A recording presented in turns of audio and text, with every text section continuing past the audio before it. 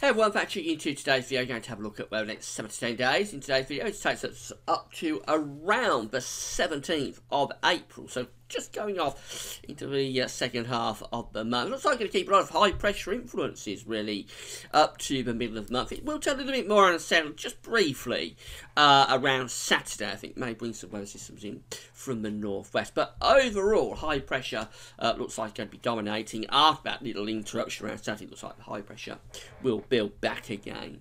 So yeah, plenty of fine weather coming up. We'll have a look at a bit of detail on all that in a moment. Now, just to say about the ads, there's links to articles on all the pages at gasuppies.com, which it sits just under the deep weather video here on the homepage. Have a browse through, and if there's anything that you're interested in, please click through. You'll be able to go off and read the articles. Because you're clicking from Gas Uppies to where the article is, we get a revenue fee. What you do is also video ads, trying them out on some of the pages. They open up with written content.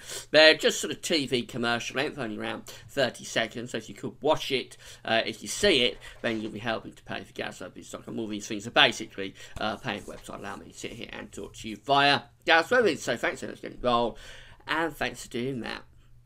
Right, going to start off with the 500 millibar height anomaly flow chart. So the next 8 to 10 days, we've got the ECMWF here on the left. The GFS is over on the right. 500 millibars, 8,000 feet is an area in the atmosphere where high pressure and low pressure have been moved around by the jet stream, running above. Orange, red, extrapolated to high pressure. Blue, extrapolated to low pressure. So what we see for becoming 8 to 10 days, and as I say, it stays up to around the 17th of April, is I've got a big ridge of high pressure around the UK.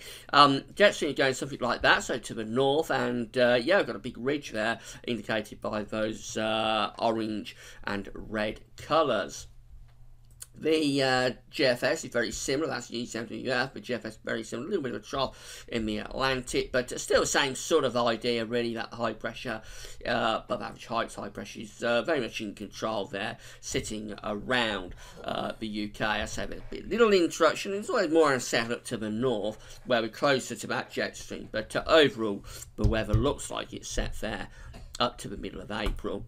The GFS temperature and precipitation ensembles show that we're going to be generally above average with the temperatures over the coming couple of weeks. The red line here is the 30-year temperature average. We're above average now. It was a lovely day yesterday. It's going to be staying pretty mild through the course of the coming week. We do get a bit of a dip over the weekend.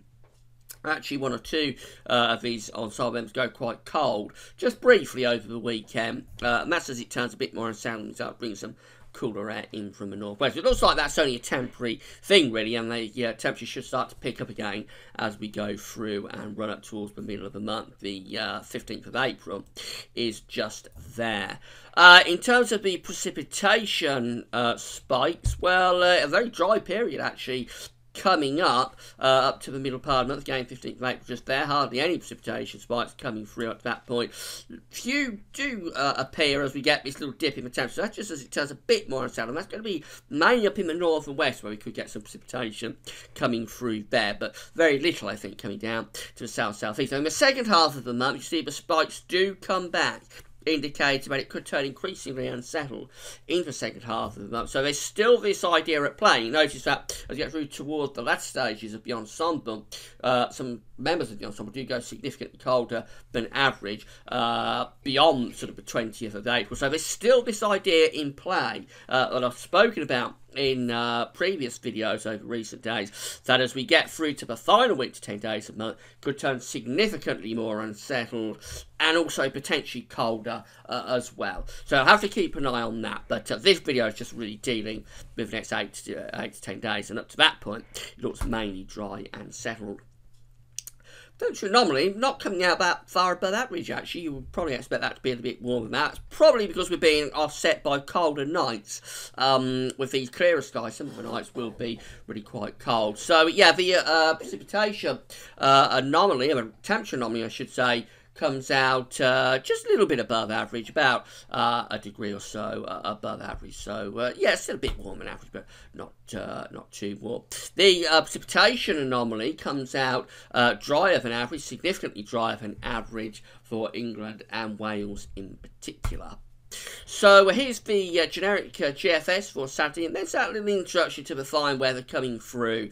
Bring some rain up to the northwest in particular. I think that'll be very light and patchy once it gets down to the south and southeast, but just a little bit more unsettled as we go through into Saturday. But after that, looks like high pressure going to build back in again. So by the time we get through to Monday, Monday the 13th, the high pressure is back in across the country, turning it mostly dry and settled. Probably in slightly colder air though, so temperatures will be back towards sort of average as opposed to being a bit above average this week.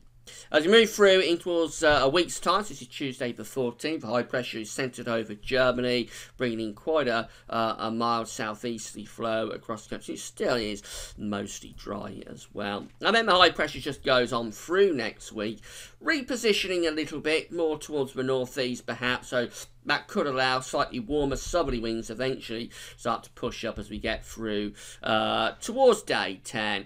And just beyond day 10, this is Friday the 17th, just here. And we go on to Saturday the 18th. Just suggestion that we might bring up some slightly warmer air from the south then. But still, the idea is basically for high pressure to be in control.